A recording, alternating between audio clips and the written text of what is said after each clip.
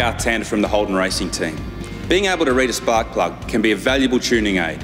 By examining the insulator firing nose colour, an experienced engine tuner can determine a great deal about the engine's overall operating condition.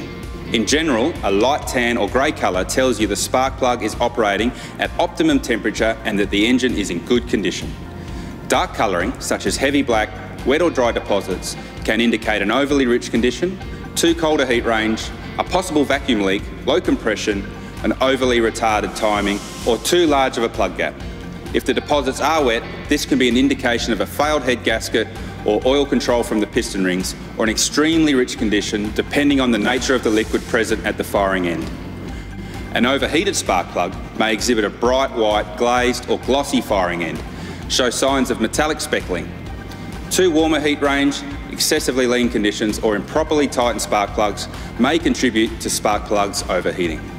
Signs of spark plug fouling or overheating must be corrected quickly to prevent further deterioration of engine performance and possible engine or spark plug damage. For more information, check out ngk.com.au.